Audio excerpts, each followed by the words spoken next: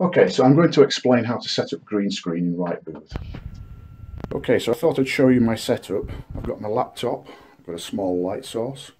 I have a Logitech C920 webcam attached to a camera tripod. That's for stabilisation. And then here I have my subject for our video today. This is my assistant. And behind it I've just got a green cloth propped up on a piece of board. So we literally have about a metre away between the camera and the green cloth. Ideally you want to be quite a bit further away and have a much bigger cloth, but this will just suffice for this video to show you how to set up green screen. So let's go into settings.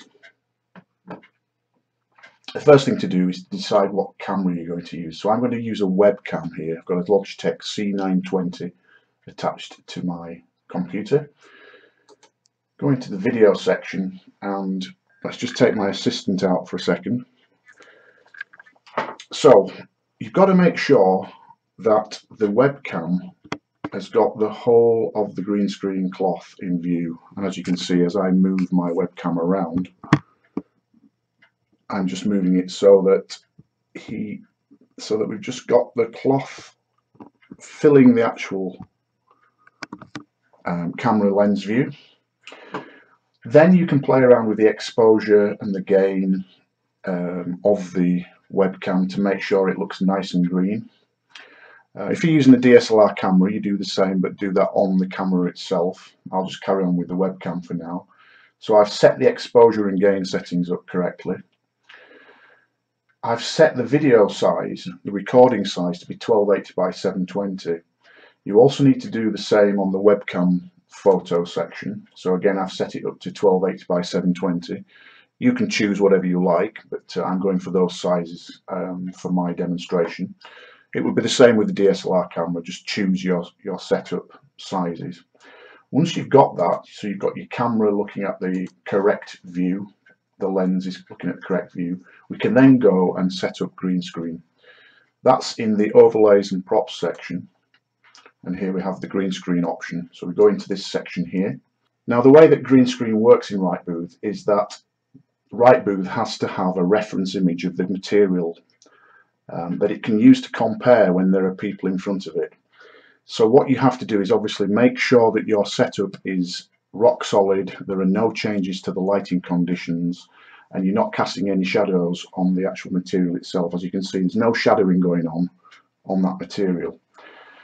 The next thing you have to do is capture a reference image for video recording if you're going to be making green screen videos, and also capture an image of the material for photos if you're going to be taking photos. And the reason you need one for each is because you may have a different recording size for videos as opposed to photo capture. So I've got green screen for webcam video recording selected. I just need to capture a reference image of the material now. I now switch to webcam photo capture and I capture another reference image. Right, so now we have two reference images and they don't need to be captured again unless you change your setup. So basically you only have to do this at the start of a session that you're wanting to actually capture photos. Right, the next thing to do is to test it. So I'm going to test for webcam photo capture and turn on testing. Now what we're looking at now is the replacement for the green screen with this image here, and you can choose different test images. There's lots to choose from. I'm going to go back to the desert. Okay, let's put my assistant back into the frame. Now, as you can see, there's a lot of problems here. This is where we have to start using the filters to get it right, get the balance right, to hide all of the pixels. Now, the one that really is important is the color filter. This is currently set at 25 here. I'm going to increase it slightly. Watch what happens as I start increasing it with the up arrow. You'll see that the pixels start to disappear. So we're getting up to about 40 and they're disappearing.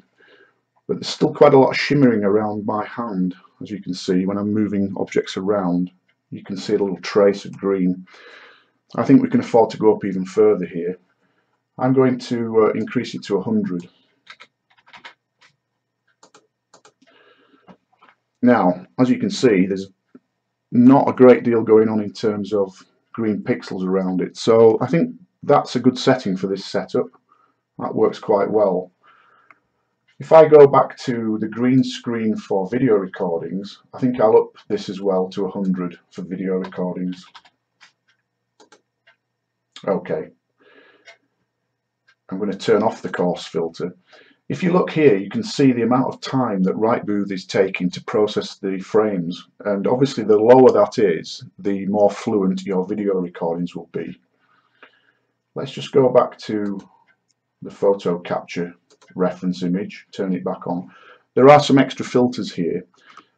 This one's quite useful, the edge filter. If you find that there are quite a lot of green pixels around the edges of things, so you can probably just see a bit around the edges of my fingers, you can up the edge filter, and that will reduce the number of pixels around the edges of objects. The problem is with that, watch what happens when I turn on the edge filter. You'll see that the required frames, milliseconds per frame, increases. So it almost doubles. But you actually get more of a clip around the edge. Now, in terms of photo capture, I don't think it's really important how long it takes to capture frames. It's more important when you're recording video to keep this low. So I would recommend, if you can, avoid using these filters here because they increase the amount of time that RightBooth takes to process the frames. So I think we're okay there for setup now. I'll just try some of the other background images. So it seems to be okay.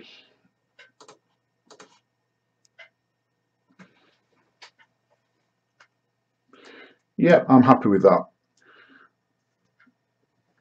Okay, so we just come out of this, and RightBooth just remembers all that, and it's all saved so that you can use this setup now in your green screen video and photo capture events, and I'll show you how to do that next. Okay, adding green screen capabilities into your events is relatively easy, once it's been set up, of course. You go into the designer, look at event structure and the section green screen. And here you can see that green screen currently isn't included either for videos or photos. Now you can either tick yes, which means that green screen will happen automatically and RightBooth will automatically choose an image for green screen for you, or you can ask the user. I'm going to ask the user when recording videos. I'm also going to ask the user when taking photos. Now, asking the user will show another screen that lets them pick a background. So in order to do that, you have to add some green screen images. So let's go to choose green screen images, and here's the list of images that are currently chosen for use in this event. There's just one. I'm going to add some more. Click this. That takes you to the RightBooth media library where the green screen folder is located, which is here, and there are quite a few to choose from. You can also add your own images to this folder if you wish. I'll show you how to do that at the end of the video. But for now, I'm just going to choose a few more. So I'll go for this one, this one, this one, this one, and that one. Okay, so we now have 6 images in the list, and these will appear in the event. Let's have a look at it. Come out of the designer, and we now go into the screen editor. Now, because we've added green screen in the designer, it's added a new screen into the editor, which is here, the choose green screen. And as you can see, the images that we chose are available down in this list at the bottom. My assistant is still in the frame, so I can actually show you what they will look like.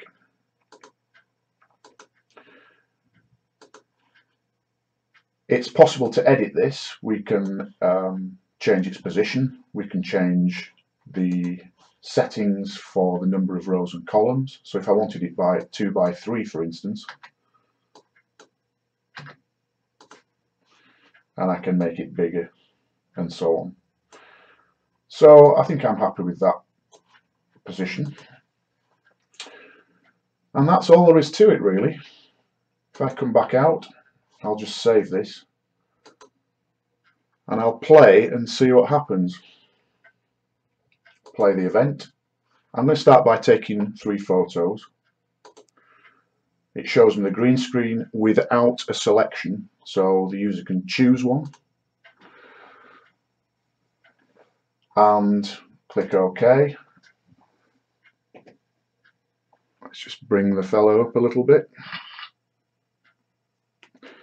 That was the first photo. Now watch what happens. When we go around, we get the choice again for the second photo, so you can change your mind. Let's go to the Golden Gate Bridge.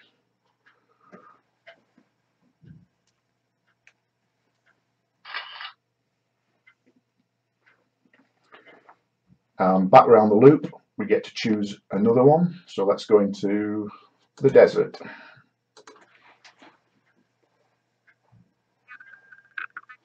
Quite tricky to do behind the camera, is this? Never mind.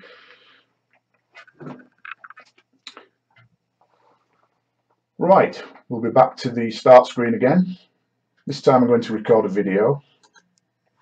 Same thing, choose a background for your video and off we go. Now, as I say, this is where it's important that you get the frame milliseconds per frame right, so that there's not a great deal of processing to do. It seems to work quite well. Let's see whether that's recorded it properly. I'll just finish early by clicking. The frame milliseconds per frame right, so that there's not a great deal of processing to do. Seems to work quite well. Let's see whether that's recorded it properly. I'll just finish early by clicking.